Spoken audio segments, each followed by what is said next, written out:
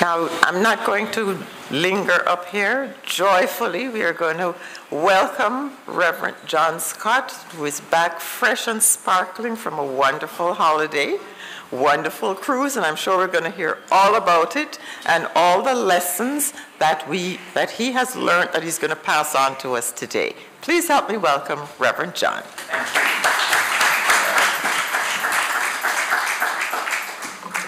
Morning, family. As I was leaving the prayer room this morning, Jennifer said to me, "You've been away too long." And I don't know, this is just such an amazing place, this Temple of Light Center for Spiritual Living. And this is such an amazing country. No matter where I go and what I am doing, it just is the most wonderful experience to come back home. So I want to thank you all for keeping the home fires burning and the Temple of light shining as I sailed the blue seas and put down the responsibilities of pastorship for a few weeks. And I am back refreshed and renewed and want to just thank you for being part of my ministry and part of my journey. Special welcome to those who join us on the World Wide Web, and welcome to you all. It's just such a beautiful, oh, what a beautiful morning it truly is here in beautiful Jamaica. Now, I want you to know that on August 25th, 2019, a group of adventurous Jamaicans led by one of our own, we call him Captain Theo Smith, discovered Alaska. Well, if we could have been discovered by Columbus, and why we were here all the time, I don't see why we can't discover Alaska. And I want you to know that on our stateroom doors on board the ship, we had the Jamaican, the Temple of Light post stickers so that you could identify the cabins in which the Jamaicans were housed. I think that the boat that we were on was a tad bit bigger than the Pinta, the Nina, and the Santa Maria. In fact, it was a ginormous 1,138 feet, that's 347.1 meters long, and 136 feet, 41 meters wide. It's 18 decks, tower 204 feet, that's 62.2 meters above the water.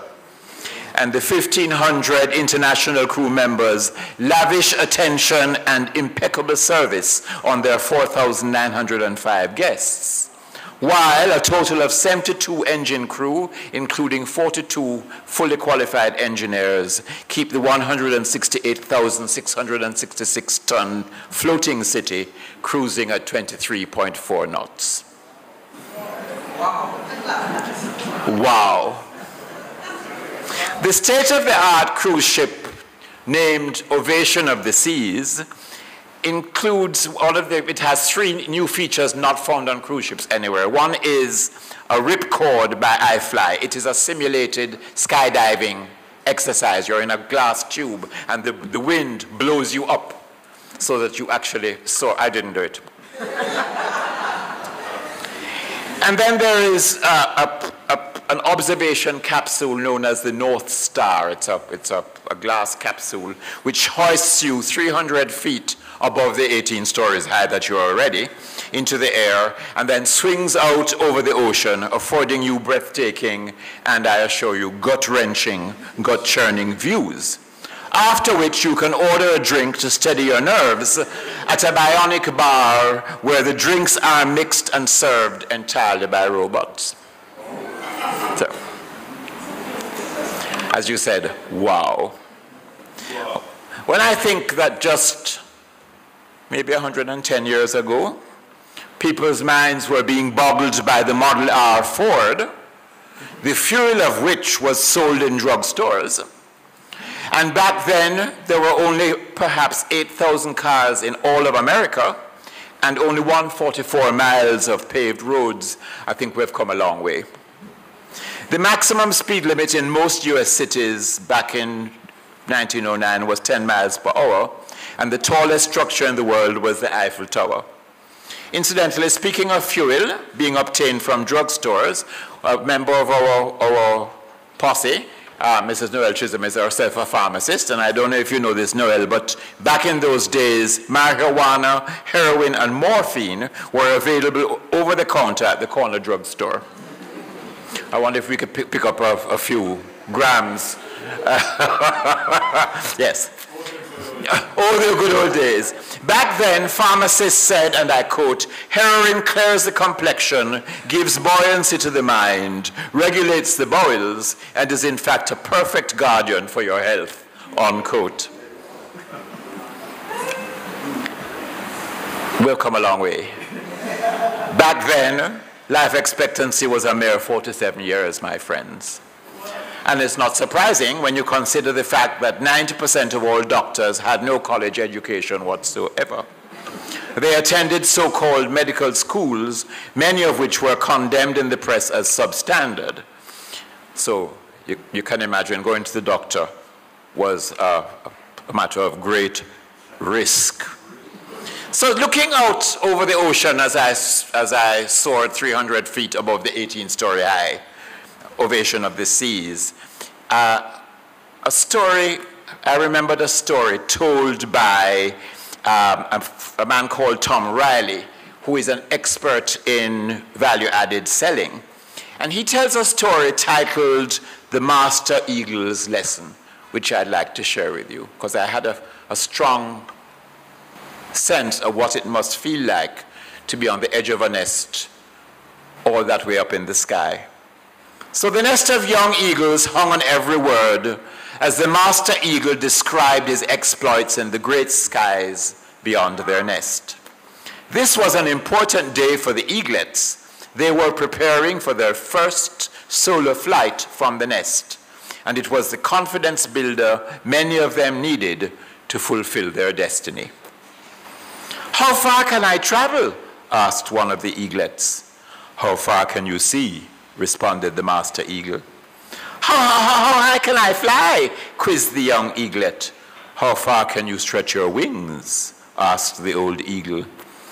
"Well, how long can I fly?" the eaglet persisted. "How far is the horizon?" the mentor rebounded. How much should I dream?" asked the eaglet. "How much can you dream?" smiled the older, wiser bird. "How much can I achieve?" the young eagle continued. "How much can you believe?" the old eagle challenged. So frustrated by the banter, the young eagle demanded, Why don't you answer my questions?" "I did." "Yes, but you answered them with questions." "I answered them the best I knew how." But you are the master eagle. You're supposed to know everything. If you can't answer these questions, who can?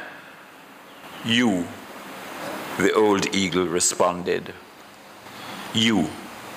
"Me? How?" The young eagle was confused. "No one can tell you how high to fly or how much to dream. It is different for each eagle. Only God and you know how far you'll go. No one on this earth knows your potential or what's in your heart. You alone will answer that. The only thing that limits you is the edge of your imagination. The only thing that limits you is the edge of your imagination." The young eagle, puzzled by this, asked, "Then what should I do?" And the old eagle responded, "Look to the horizon, spread your wings, and fly." Friends, that is my message to you this morning. Look to the horizon, look to your potential, look to what you are capable of. Look at the gifts that you have brought to life. Spread your wings and soar to your highest potential. But you know, what stops us a lot of the times is that little chatterbox voice inside our head that says, "But what if? What if I fail? Worse yet, what if I succeed? What if he or she doesn't like me? What if I don't get the job? You know, what if, very interesting what ifs can do to your self-confidence and to how you live your life. We were in a little town called Skagway in Alaska, and it's a little town that grew up around the mining, you know, the gold rush and the search for gold, and charming, quaint little place. And one of the stories that stood out for me as we were on the tour was that the guide said, there are no doctors or hospitals in Skagway. So, residents buy insurance. I think it's 200 and something, I don't remember quite, Noel. Anyway, quite a bit of money per year. And that insurance is so that if they have anything wrong, they can be medevaced out, they can be flown out by aircraft. And so we were up and down shopping and what have you. And I left my group of friends for a few minutes to look for a store that somebody had directed me to. And I'm thinking, oh, can you imagine living in a town that has no doctor? What if something goes wrong and as Miss Cessa may drop? As we say in Jamaica, my shoe bucked in the pavement, in the sidewalk, and my kin pupalik. Right into the middle of the street. Bruised myself very badly. Fortunately, I do yin yoga and I've learned how to break my fall on my hands. So, you know, my hands took the weight. But I was just thinking, what if you should have an accident? What if? And the what if catch me. So I have a remedy for you, my friends, and it's how to handle what if. You ever have that little voice on your shoulder or in your head saying, what if? Just turn to it and say, thank you for sharing, I'll handle it. I'll handle it. Those are three powerful little words. And it brings me to your assignment this morning. I want you, if you decide to undertake this assignment, to make a list of 3 of your persistent what-ifs that keep coming up for you. Just list the what-ifs that plague you, that disturb your peace of mind, that take away your joy. And beside each one, write in bold letters, I'll handle it. Can we say that together? I'll handle it. Let us affirm together, through the power of God within me, through the power of God within me, I can handle all that happens in my life. In a loving and powerful way. With God, I can soar to undreamed heights of excellence. God, I can soar to undreamed heights of excellence. Because, friends, you can, you know, we come fully equipped with all of the talents, the abilities, the capabilities, and the desires and dreams to just ace the game of life. To use a car salesman term, we come fully loaded. And it's just something for us to constantly remind ourselves of. Let us say, I'm fully loaded. You better believe it. So friends, we're all going through an eternal process of self-discovery and self-evolution.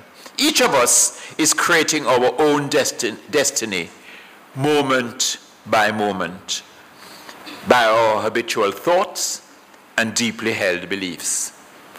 When we accept that whatever happens is neither good nor bad, but is an opportunity to discover the power of God's presence in our life, then we can begin to fly rather than crawl.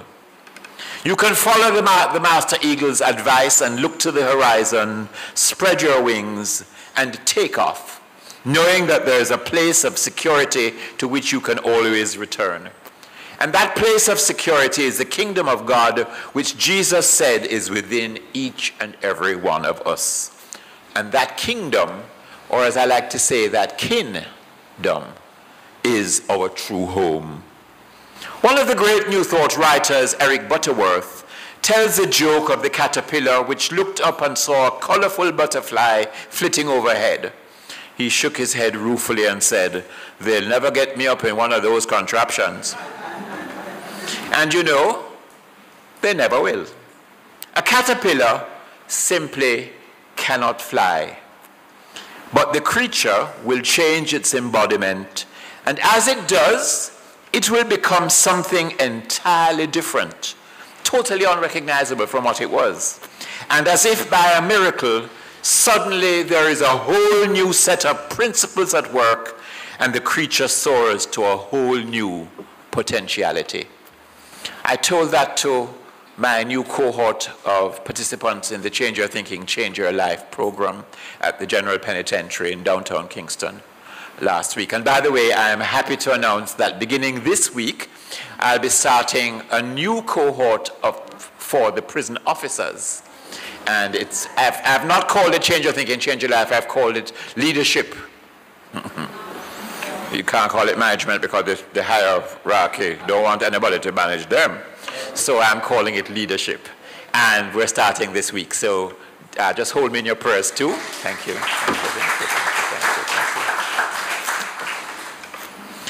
You know, the beautiful Jesus recognized this divine potential within us all. And it's what I spend a few moments just centering myself in the car park at Tower Street before I go in. Show me the divinity in each person that I meet today. Just show me God.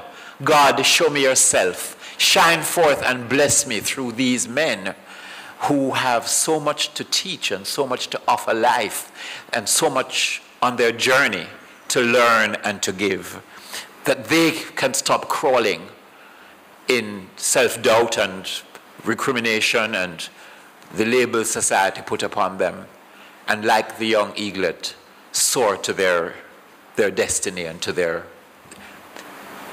glory of their spiritual magnificence. As Butterworth puts it, and I quote, "You can't make a butterfly out of a caterpillar, and you can't make an egg spread its wings and float lazily over a canyon. More than this, you can't make a good man out of a bad man. This is logical on the human level of evaluation, but in a way beyond knowing, the caterpillar becomes a cocoon and then breaks loose into a winged creature of the air. And the eggshell breaks and the bird steps forth and spreads its wings. And the so-called evil man suddenly sees a new potential in himself and begins to act upon that potential. When we know the truth of this great spiritual potential within us, which Jesus called the kingdom of God within, we are free to become our unlimited self, free to do unlimited things. We see things in a different light. We react to a different set of principles. We draw upon a higher potential, a potential that has always been within us, which has always really been the truth of us." End of that Butterworth quote. Henry David Thoreau, writing in Walden, explains it like this, and I quote, "If one advances confidently in the direction of his dreams and endeavors to live the life which he has imagined, he will meet with a success unexpected in common hours. He will put something behind, will pass an invisible boundary. New, universal, and more liberal laws will begin to establish themselves around and within him, or the old laws be expanded and interpreted in his favor in a more liberal sense." And listen to this. Thoreau says, "And he will live with the license of a higher order of beings." We can all live with the license of a higher order of beings. That's what Jesus did, you know. Jesus discovered and taught the divinity that is innate within all people. And it is this divinity that allows us to live with the license of a higher order of beings. It is this divinity that allows us to look at the storms of life and to say to the upheaval and the discord, "Peace, be still." It is this divinity that allows us to look beyond appearances and to see the God in our fellow human beings and to call forth that godness, that goodness, that divine potential in every child, in every single person that we work with or play with or meet upon life's path. It is our duty, my friends, to train ourselves to see with the single eye the beauty and the eternality of Almighty God in every single person that we encounter on this journey as we cruise through life one port at a time. Happy sailing. Namaste.